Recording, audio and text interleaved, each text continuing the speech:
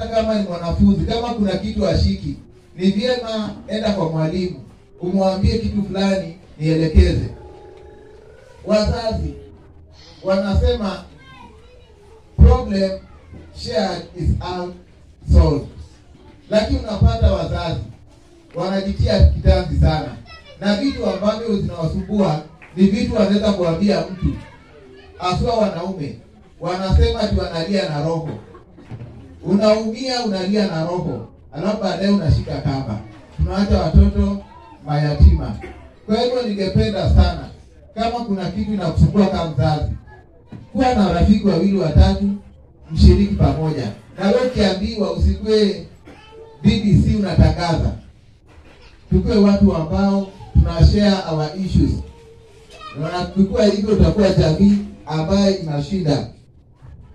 Kuna shida ambayo tuko nayo, tuna focus kwa shida badala tuangalie suluhu.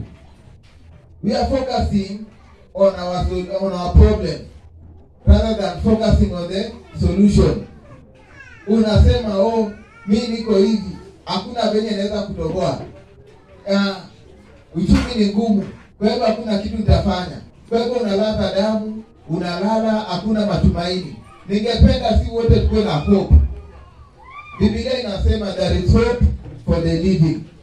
A living dog is better than a dead lion because there is hope for him. Kwa hivyo ningependa ujiamini, ujue kwamba utatoboa. Kama mzazi, wakati ni mgumu lakini itapita. Hakuna kitu ambacho ni permanent.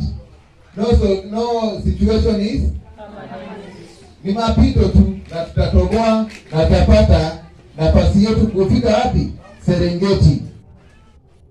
Kuna shida pia tunaona. Kuna mzee, ni mzee mkubwa sana.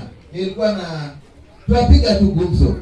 Alafu mzee anaanza kuniambia, ati mimi sikusomeshwa, mimi sikutafutiwa kazi.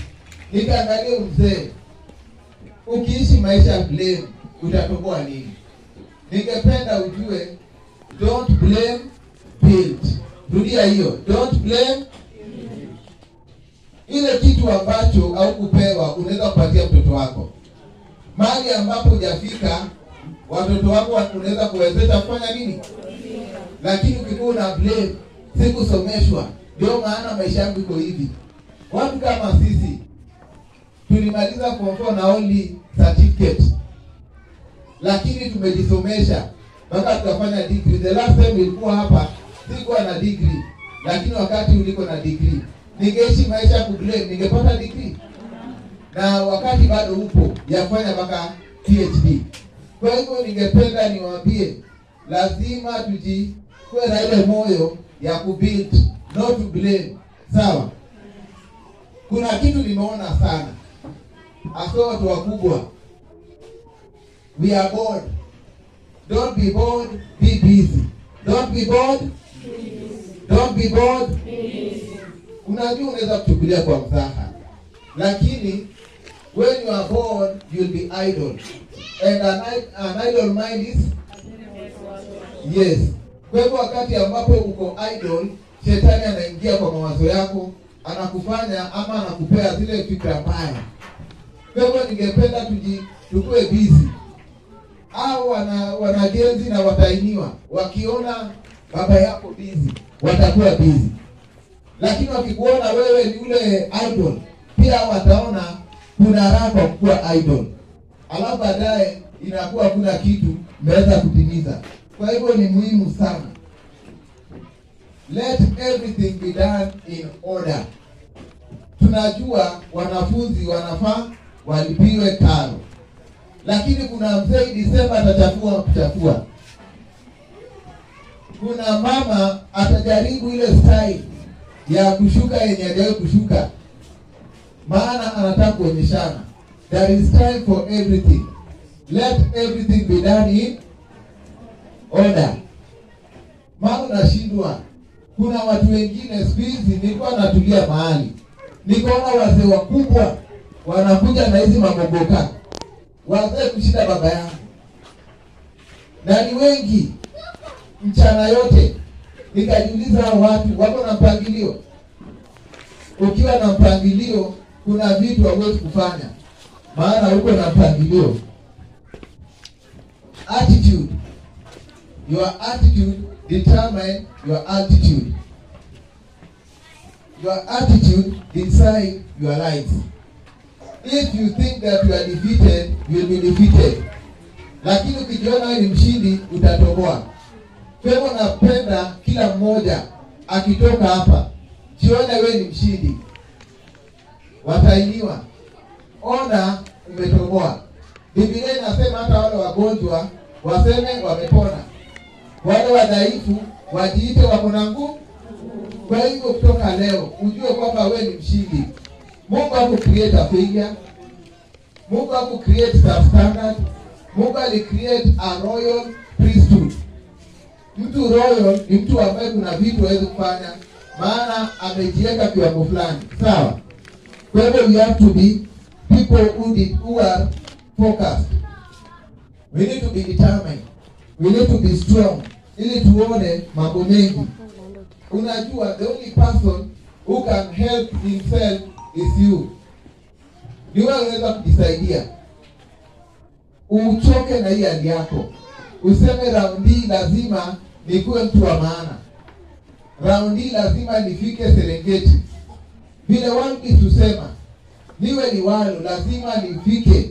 Maana niko determined, niko focus na najua lazima nifike. Unajua ukitaka kujaribu, watu watakusaidia kujaribu. Na ukitaka kujisaidia, watu watakusaidia kujisaidia. Kwa mfano, ukitaka kuvuta sigara, si watu watakupea sigara. Ukitaka kuvuta bangi, si watu watakupea bangi. Ukitaka kulewa sahi, si watu watakubaia. Maana nakusaidia kujaribu. Na pia ukitaka kujisaidia, watu wako pale kukusaidia. Tumesikia mambo ya wafadhili, au ni watu ambao Mungu analeta wakusaidie, maana wewe mwenyewe umeamua kujisaidia. Kwa hivyo ningependa sisi wote tukue na hiyo moyo ya kujisaidia. Alafu second last, do not follow the majority, follow the right way. Wajaluo nasema wana all. Yaani ni kama mnamwagana, unafuata bogigenje. Group inaenda hivi, unataka kuenda nao, na pengine wanaenda njia mbaya. Follow the right way. Don't follow majority. Majority are not always right. Kwa hivyo ni kitu cha maana sana. Know your strength. Know your weakness. Be at the right time, at the right place. Na mambo yatakuwa mazuri. Ama wanasema walala. Mike Tyson alisema, aliulizwa, unajua Mike Tyson, one of the greatest boxers ever lived. Huyu jamaa aliulizwa, Mike Tyson, unaona kama ungependa kijana wangu pia kuwe bondia? Akasema hapana. Nataka kijana wangu akuwe mtu mkubwa, hata sikaribie ring.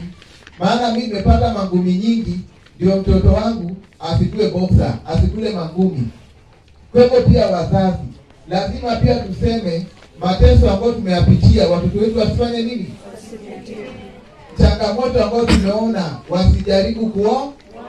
Kwa hivyo lazima tujitume na Mungu atatusaidia. Cha mwisho tuweke Mungu mbele. Siku hizi watu wameweka Mungu kando. Tuko na nasema part time. Najua pia watumishi wa Mungu umeona hiyo. Watu wameweka Mungu siku hizi part time. Kuna wakati ya Mungu, kuna wakati si ya Mungu. Tupe Mungu nafasi yake. Wacha tuonyeshe hao watoto Mungu anaweza. Wacha tuonyeshe hao watoto umuhimu ya kupenda Mungu. Maana Biblia inatuambia kitabu cha Methali 3:5, trust in the Lord. Muamini Mungu. Usijaribu na ujanja zako, amini Mungu. Mungu anajua watoto watasoma, au watoto wataenda mbali. Amini Mungu. Trust in the Lord with all your heart, moyo wako wote. Don't live in your own understanding. Chorea ujanja zako. Wewe ambia Bwana, ulinipea watoto, take care of them. Ulinipea watoto, educate them. Nipe njia ya kuwapea chochote wanahitaji. trust in the Lord and he will direct your path. Kwa hivyo ukitumainia Bwana, kila mmoja wetu atakuwa mshindi na ataweza kufika wapi? Serengeti. Good things are said in few words. Kwa hivyo ningependa Mungu awabariki, awainue na awatendee mema. Asanteni sana.